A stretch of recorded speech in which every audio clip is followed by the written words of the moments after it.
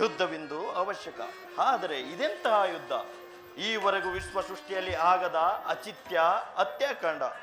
ಒಂದು ಕಡೆ ಕೌರವರ 11 ಅಕ್ಷೌಹಿಣಿ ಸೈನ್ಯದಳ, ಭೀಷ್ಮ, ದ್ರೋಣ, ಕರ್ಣ, ಶಲ್ಯ, ಕೃತವರ್ಮ ಮುಂತಾದ ಮಹಾರಥಿಕರು.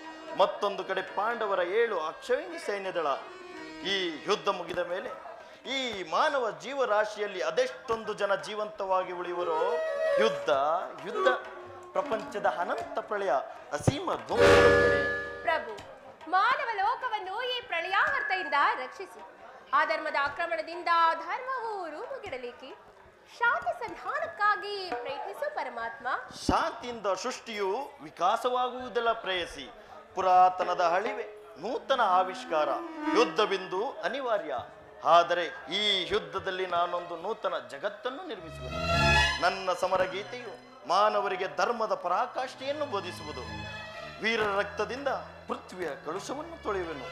ಕುರುಕ್ಷೇತ್ರದ ಒಂದೊಂದು ಧೂಳಿಯ ಕಣವನ್ನು ರಕ್ತರಸದಿಂದ ತೊಯ್ದು ಸುಸಜ್ಜಿತವಾಗಿ ಮಾಡಿ ಪುಣ್ಯ ಬೀಜವೊಂದನ್ನು ನೆಡುವೆನು. ಆ ಬೀಜವು ಅಂಕುರಿಸಿ ಮರವಾಗಿ ದರ್ಶನ, ವಿಜ್ಞಾನ, ರಾಜನೀತಿ ಮುಂತಾದ ಅನರ್ಘ್ಯ ಫಲಪುಷ್ಪಗಳನ್ನು ಈ ಜಗತ್ತಿಗೆ ನೀಡುವುದು. ವಾಸುದೇವ, ನಿಮ್ಮ ಸ್ಪರ್ಶವು ಮೃತ ಸಂಜೀವಿನಿ. ಆ ದೃಷ್ಟಿ ಮಾತ್ರದಿಂದ ಜಡ ಜಗತ್ತನ್ನು ಜೀವಂತವಾಗಿ ಮಾಡಬಲ್ಲಿರಿ.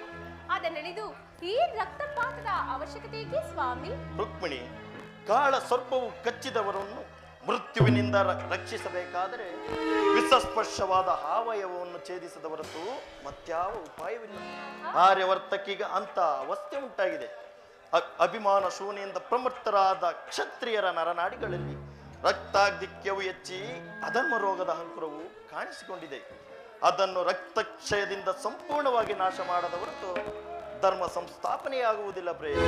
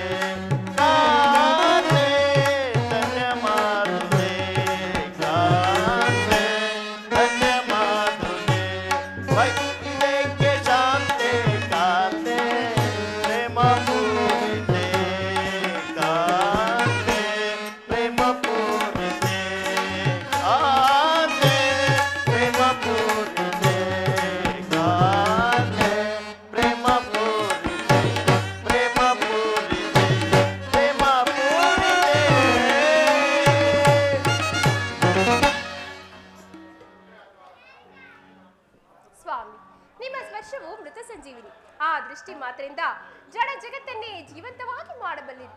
ಅದನ್ನಳಿದು ಈ ರಕ್ತಪಾತ ಅವಶ್ಯಕತೆಗೆ ದೇವ.